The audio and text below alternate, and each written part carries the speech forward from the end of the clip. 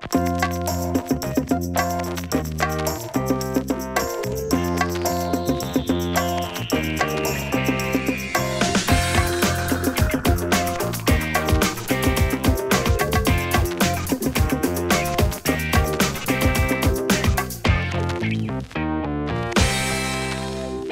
asked Sally what the rules of engagement for Creative Mornings is.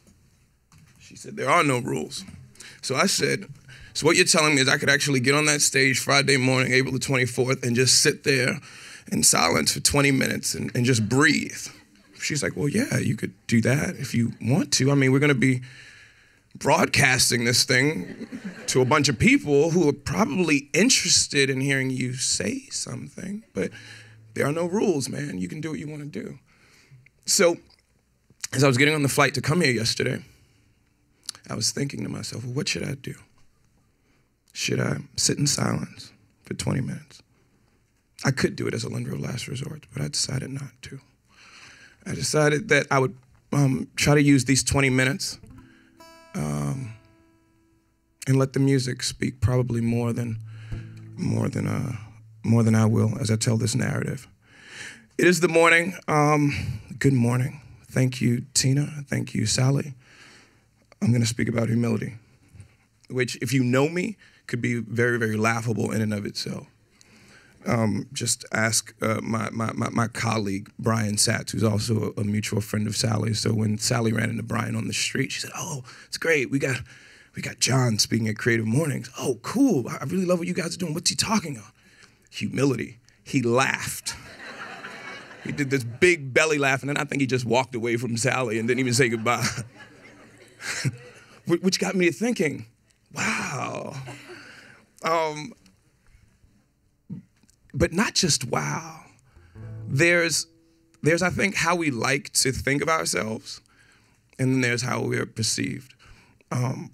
More often than not, those two are on opposite ends of the room. But sometimes they dance closely together.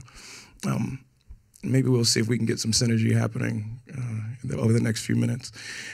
If you would like, and I rarely, if ever, ask for crowd participation, but this is the morning, and I am a little tired. So I'm just going to ask for you to listen as dutifully as you can. But while you're listening, we're gonna all do this. I've never done this before in my life, so this could be a complete, utter mess. But you know what? It's the morning, and I'm being creative, and we're gonna see if this works. Do you guys see my hand moving? Join him. Watch it. It doesn't even have to be louder than that. But lock into each other, right? Watch my hand. Just pay attention to everyone around you, and it'll be that easy. And this is exactly where we're gonna stay. We're gonna stay right there, all right? Is everybody focused?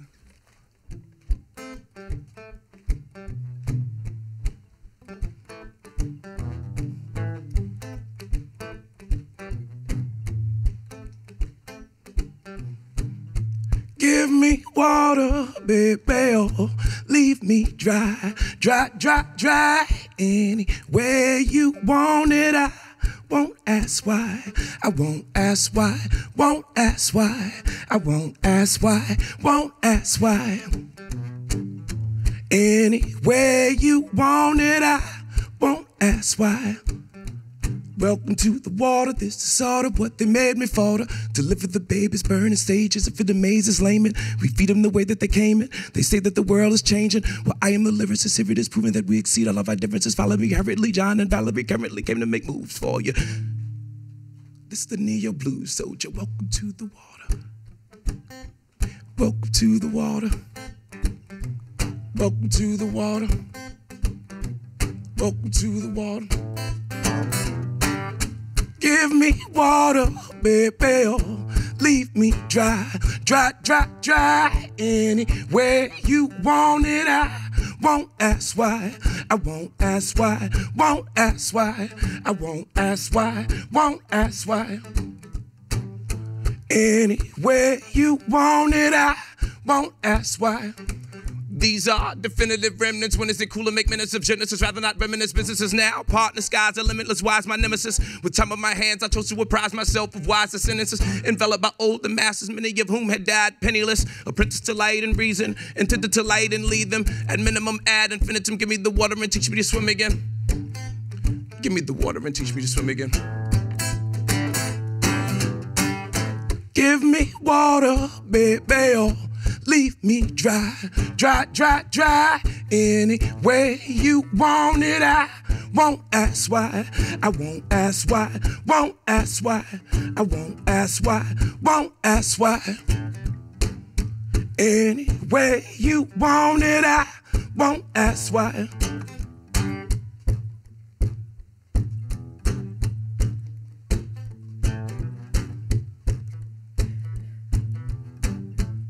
Give yourselves a round of applause.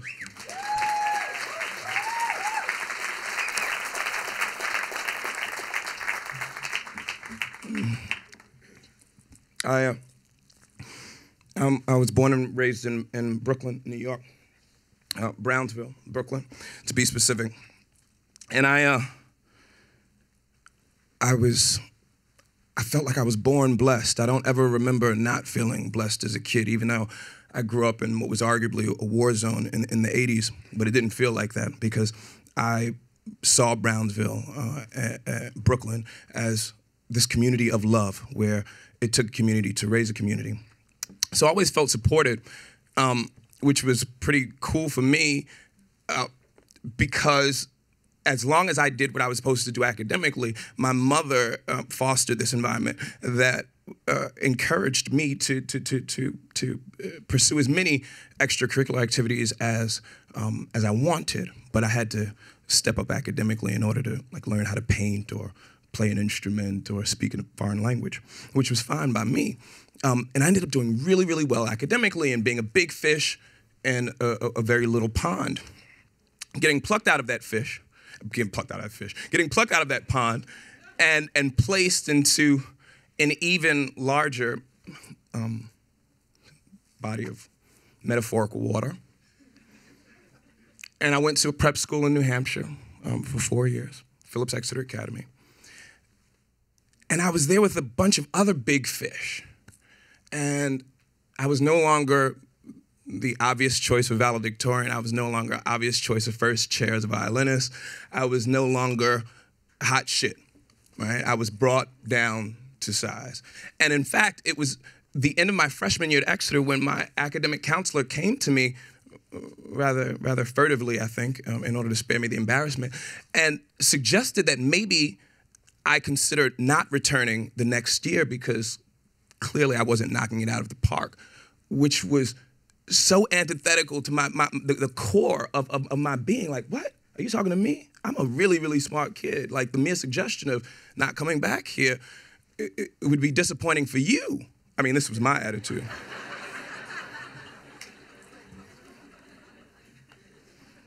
Well, I came back again and again and again, and it was I think that was my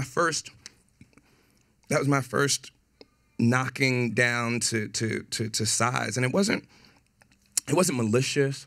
It wasn't that sort of like Schadenfreudic karmic payback that I think you would either expect to receive or hope that someone as arrogant as I was would be the recipient of in due time. But it was just it was earth-shattering to not be as good as I thought I was. But the beauty of not being as good as you think you are is that there's always room for improvement.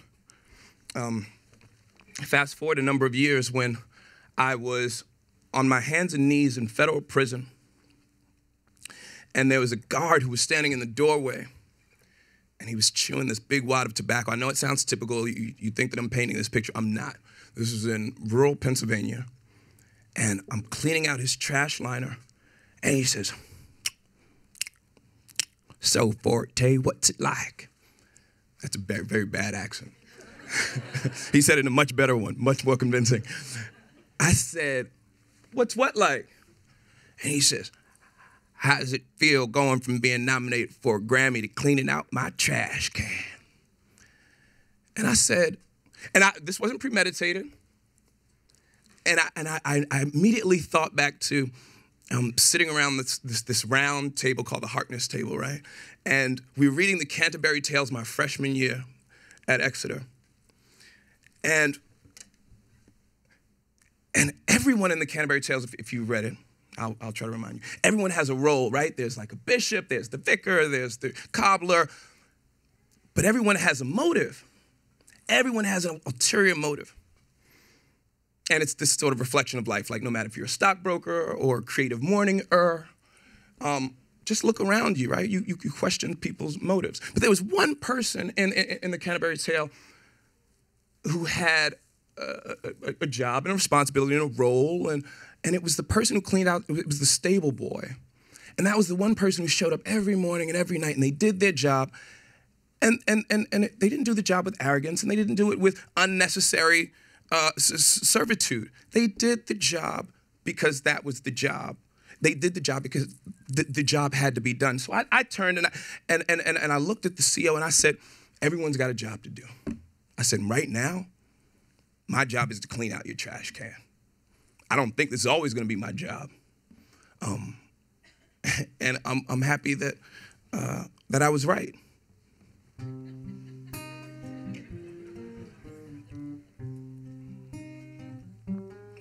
I know you've seen the breaking of a man. You've taken all you can, as if the house we made was laid across the sand. Oh Lord, penalties for suffering can seem so hard.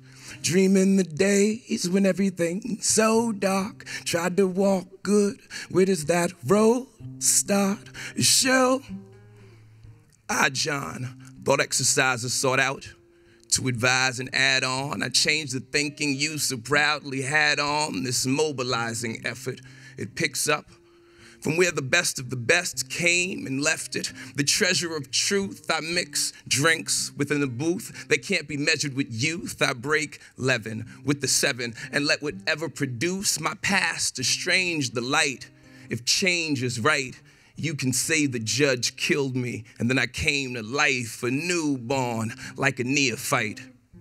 Fruitful love from the tree of life. This is the letter I don't need to write.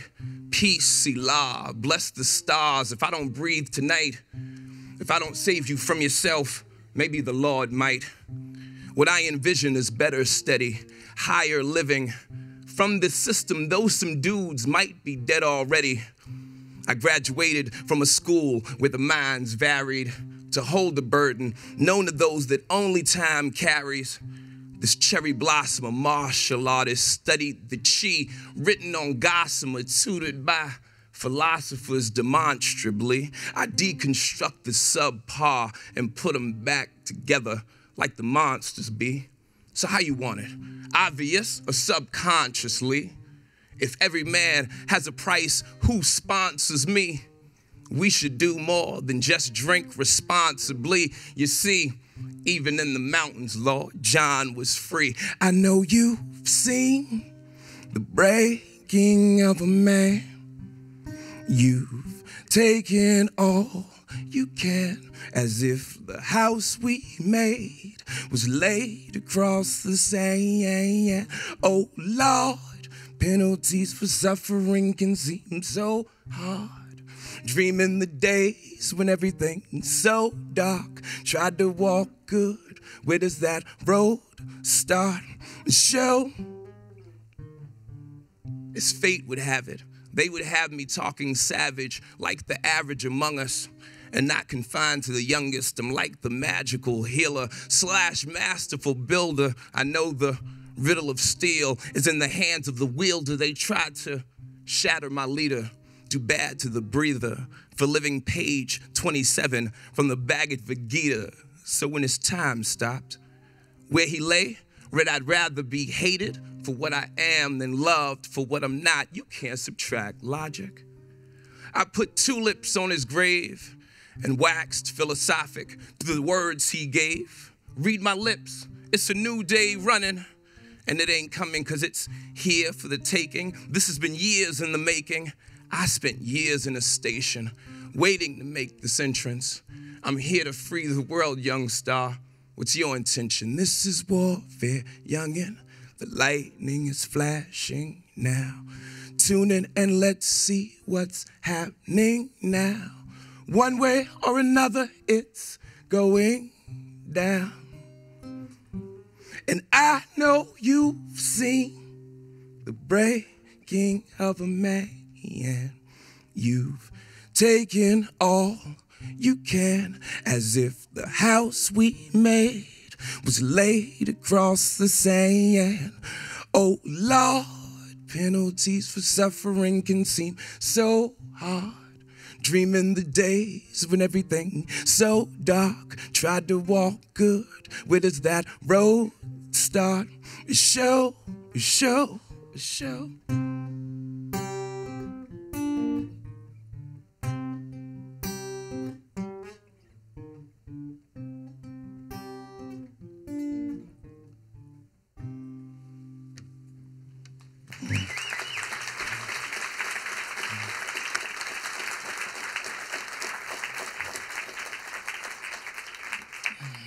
Thanks. How much more time do I have? 10 minutes? That's good. Okay. So the bio's out. If you read the bio, my bio, not the bio, but my bio. Like I live in the city. Which one? The city. The bio, my bio.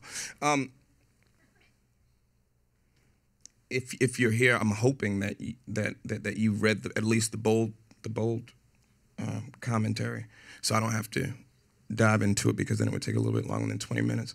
But assuming that everyone's on the same page, Brownsville, Brooklyn, Phillips Exeter Academy, producing for people like the Fugees and working with artists like Michael Jackson and the Temptations, and then thinking I was above the law, taking a very, very calculated risk that meant I involved myself in a criminal enterprise.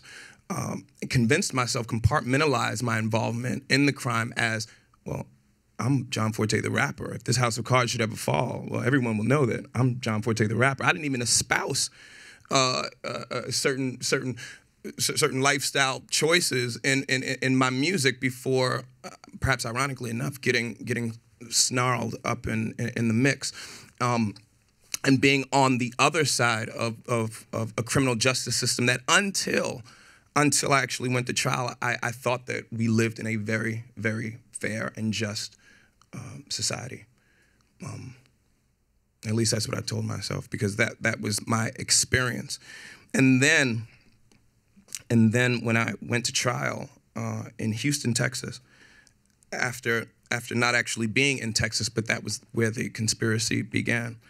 I remember our first days of pre-trial, and we asked for a change of venue. We filed a motion for change of venue, basically because I was arrested in Newark, New Jersey, when two couriers were returning from their trip, and they came back with 14 kilograms of liquid cocaine, and I picked them up at Newark Airport, and that's where I was arrested. But because the trial, or because the conspiracy began in Texas, that's where we went to trial. So the jury of my peers consisted of no one from Brooklyn, New York, and maybe one person of color. So when the prosecutor set up the argument, one of the first things that she said, you know, Mr. Forte, he's gonna come down here with his city slicker friends, and they're gonna treat us like backwood idiots. And I was like, no, that's not what I'm not gonna do that at all. I don't even know you. But it was how the case was set up, and I'm not saying that that's why I lost, because I was some city slicker in a southern town. No, but it was very, very interesting the way that, again, I was framed, I was positioned, I was described, and I think that, you know, when I think of Sally running into BSATs and saying, hey, this is what John is going to do at Creative Mornings, or the prosecutor saying, this is how I view John Forte. It's a very, very interesting dynamic when, I think that we spend so much of our lives either creating art, media, words, dancing, setting up families with business, whatever. Whatever we do, so much of what we do is a reflection of how we would like to be perceived. And I think that's pretty fair. But more often than not, I think we end up finding ourselves having to explain ourselves. Well, no, that's not what I meant, or having to justify your actions. And that's really, really tough, especially when you think that when you think more highly of yourself than perhaps others think of you. So what is this thing? This humility, this notion of humility. It's a concept that I believe that in and of itself, humility, absent a relative comparison, is pretty much an exercise in futility, right? Because humility for humility's sake is really, I think, not a useful tool. But humility when I compare it to not being the smartest, or not needing to be the smartest guy in the room, or not needing to be the best singer, or not having my future guaranteed, my success guaranteed. It's that self-correction, it's that tool of self-correction that I think is necessitated by the absence of guarantee. Because there's always that what if. There's always the what if I don't do the best job? Or what if I do fall short? It gives me room. It gives me room to be better. It gives me room to grow as an artist. And it also tells me that it's okay to not always have the best move. It's okay to not always have the answer. And much to Sally's point, knowing that I have so many shortcomings, it's really, really good to surround myself with people who can remind me what those shortcomings are.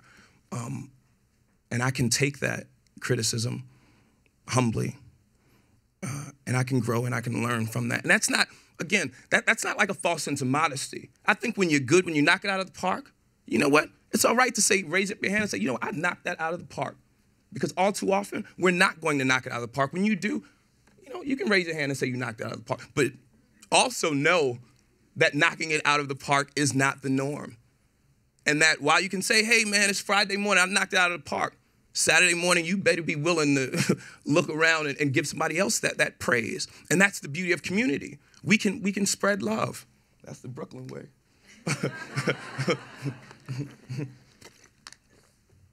So now I'm at a point in my life, in my career, where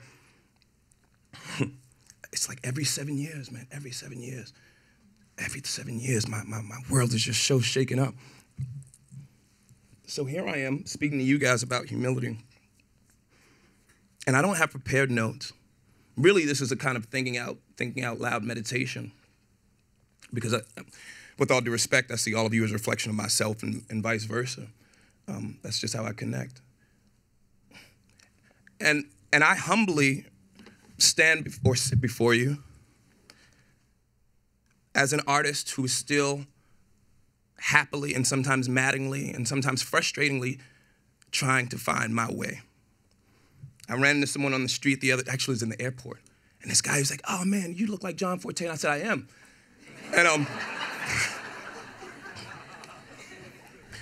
And he said, are you still making music? And the question really shook me to my core, almost as if to say, well, I can't do anything else.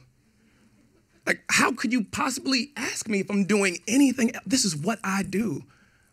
And he said, I didn't say all that. I said, yes.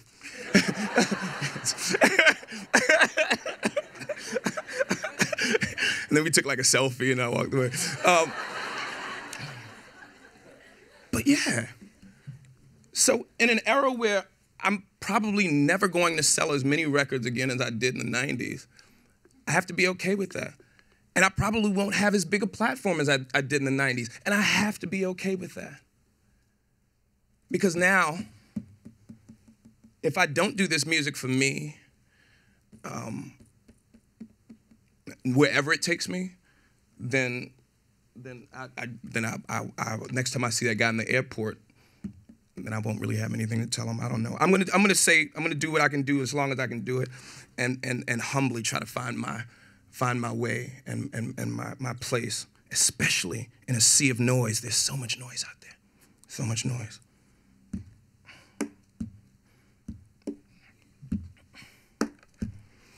This is not designed for you to dance to. Despite my disdain for semantics, I warn you in advance, this might veer somewhat on the pedantic. I don't write rhymes, I write ransoms, kidnap thoughts and demand answers. I believe neither in luck nor handouts for personal advances. Man is a funny creature. Damn, it's so funny that money's the one thing that make them go blind when they want to meet you. You don't think I know what I crept upon? Haters ain't dead, they pledge instead. I heard a house down south, let it all hang out. Come one, come all, from a large to a small amount, sigma, alpha, epsilon. Drop a bomb from the cheap seats, and I don't deep sleep. I don't speak Greek, not on my watch, not on my time, and not on this beat. If I don't get air, watch me, not mine. There's a plan afoot. Get yours. You know I got mine. You understand the chances I took. Do I look like I'm not ready? Or do I look like I'm not ready? You're too slow to move, so your ego so tall it's top heavy. Keep my mouth shut, my notice up, my mind still, my lotus up. Who chose us? We chose us. Who chose us? I keep my mouth shut, my mind still, my lotus up, my notice up. Who chose us? Who chose us? We chose us. I'd say we're on to something new.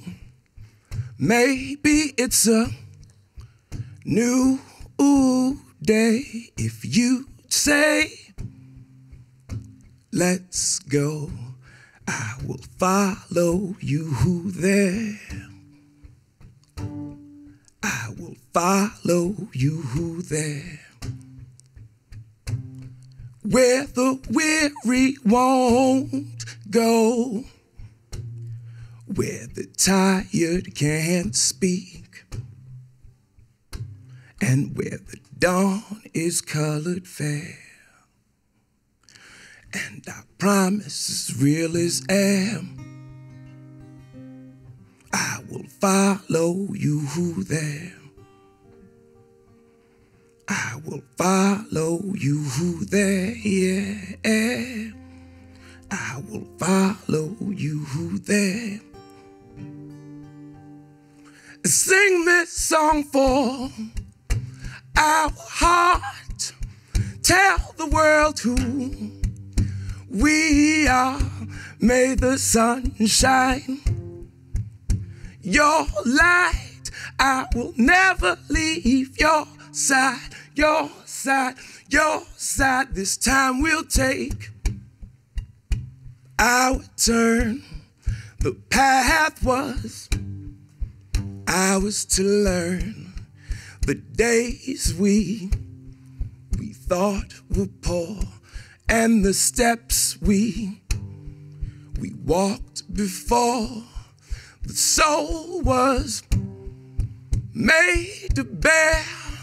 I thought I saw you there. I will follow you there. Yes, I will follow you there. Sing this song for our heart. Tell the world who we are. May the sun shine your light. I will never leave your side, your side, your side. Thank you.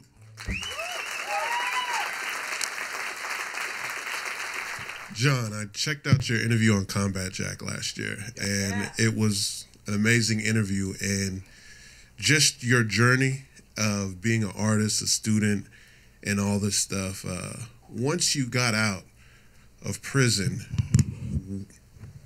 what was one thing that you probably took for granted? None of your business. No, I'm kidding. That now you really don't take for granted anymore? It's a great question. Raheem, is that your name? Thanks, Raheem. I don't take walking for granted. I think that before I went away, I was definitely feeling myself. I was completely like I was that dude in my own mind, and I remember that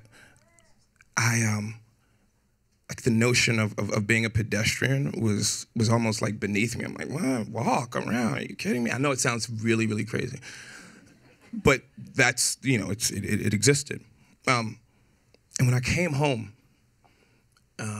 after 7+ years in prison, I remember the first morning waking up in what was then my new apartment, and then just taking a walk around the block. It was like 7 in the morning. I was by myself. And I feel like I've been on foot ever since. Even though like I rent cars and I drive and stuff like that, but I love walking. It's like no matter where I go. I was in Colorado last week. Ooh, sorry. That's a love for an instrument right there. I was ready to bite it. Just thank you. No. I don't have a bloody face, but not that. But walking around, I just walk everywhere. And again, being from Brooklyn, one of the things that we learned as kids was don't look up, right? Like who looked up in New York? People who weren't from New York, tourists. And what happened to tourists? So people who weren't from New York, they became victims. So I was from this era where, we saw people looking like this. Oh, that person's about to get robbed, So I never looked up. And then it's like I came home and I was I was downtown. I was looking at the Freedom Tower going up, and I'm just like, and I walk around now, man, and I look up all the time.